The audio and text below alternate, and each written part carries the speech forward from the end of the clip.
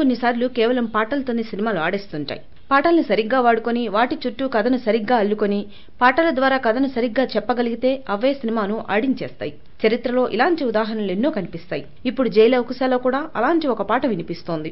ఆ పాటను సరిగ్గా వాడుకొని దానికి తగ్గట్టుగా ప్రధాన పాత్రను తీర్చిదిద్ది మంచి సన్నివేశాలను తీర్చిదిద్దుకుని ఉంటే జైలవ కుశ ప్రేక్షకుల్ని కట్టిపడేసే అవకాశం ఉంది. జై పాత్రకు సంబంధించిన రావణ అంటూ సాగే పాట గురించి ఇక్కడ మాట్లాడుతోంది. నిజంగా సినిమాలో జై పాత్ర ఎలా ఉంటుందో ఏమో కానీ ఈ పాత్ర లక్షణాలని చెబుతూ సాగే రావణ పాట అయితే అదిరిపోయింది. ఆ పాత్ర ఎంత క్రూరమైందో దానికి ఎంతటి ఆకర్షణ ఉందో చెబుతూ సాగే లిరిక్స్ కట్టిపడేస్తాయంతే. చిత్ర హింసక మృత్యు ఘంటిక ముజ్జగాల ఏకకాల పలు రకాల ధ్వంసక ఖడ్గభూమి కార్మిక కథనరంగ కర్షక గ్రామ నగర పట్టాల సకల జనాకర్షక అంటూ ఈ పాత్రను భలేగా వర్ణించాడు చంద్రబోస్.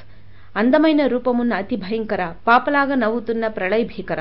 ఈ లిరిక్స్ జై పాత్రలోని కుటిలత్వాన్ని చాటి చెప్తాయి. ఊరికే లిరిక్స్ ద్వారా ఈ పాత్ర ప్రత్యేకతను చాటి చెప్పకుండా వీటికి తగ్గట్టే సినిమాలోని పాత్రను కూడా తీర్చిదిద్దడం అన్నది కీలకం.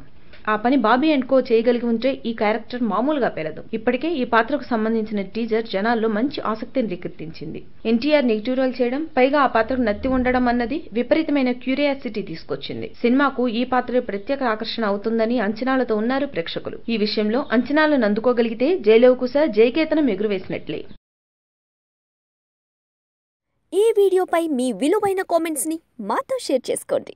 అండ్ ఇంకో విషయం, సబ్స్క్రైబ్ చేసుకోవడం మర్చిపోకండి.